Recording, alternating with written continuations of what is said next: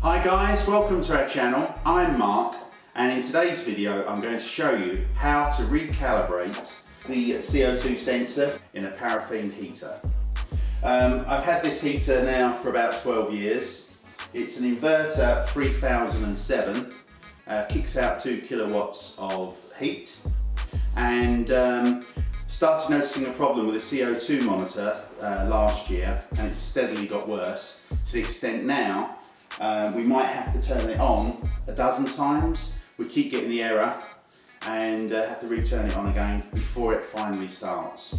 And it's actually packed up completely now for the last 2 days. I've gone online and I found out how to fix the error, the CO2 error, on this heater.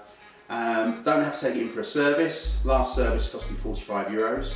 So for the sake of a paper clip, I'm going to show you how to fix the problem with the CO2 sensor. The panel, front panel, comes off with 2 screws at the top. I've already undone those. And here we have the front panel and the working system of the heater. The motherboard for the heater is just here, and on the bottom right hand corner you'll see S1 and S2, and there's 2 holes above the S1, and it's these 2 holes where the paper clip comes into use. And the reason I'm using the paper clip is that there's quite a bit of tension within there and it creates a great connection. So I'm just going to zoom in and show you the S1 on the motherboard.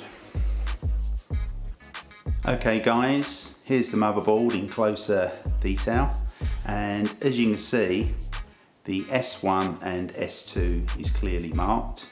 I'll just show you which holes we need to insert the paper clip.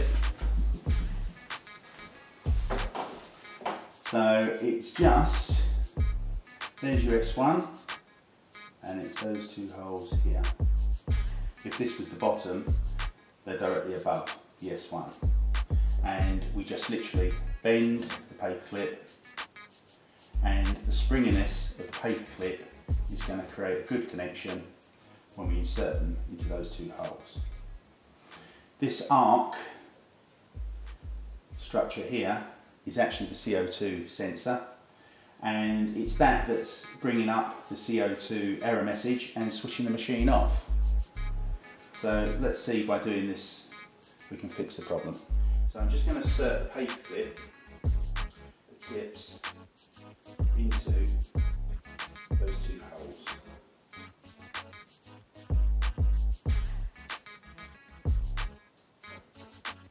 A little bit fiddly.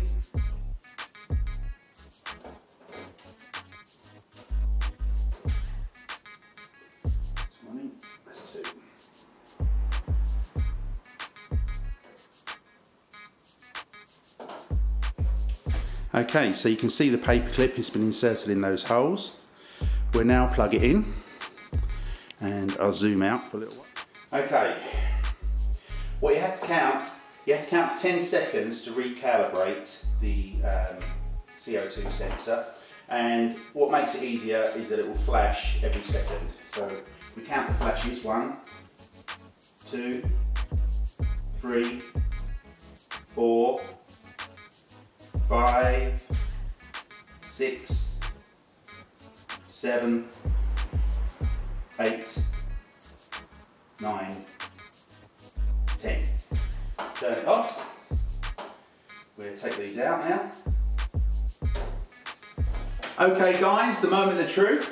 Let's see if we fix the problem for the CO2 monitor on the Inverter 3007. Takes a little time to warm up before it starts working. Fingers crossed it works.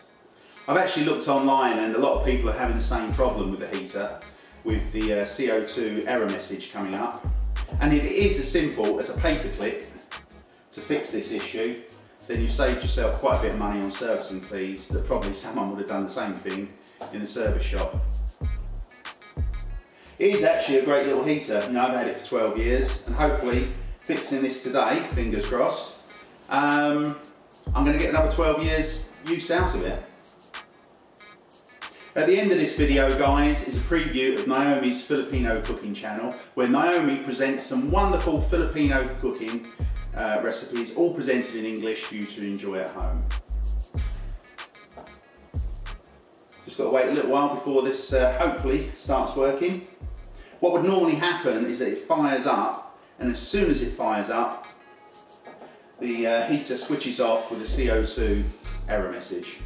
Okay, it's fired up, it's working, and it's at this point that it would normally switch straight off again. So hooray, we've fixed it. So for the sake of a paperclip, we've fixed the problem of the CO2 sensor on the Inverter 307.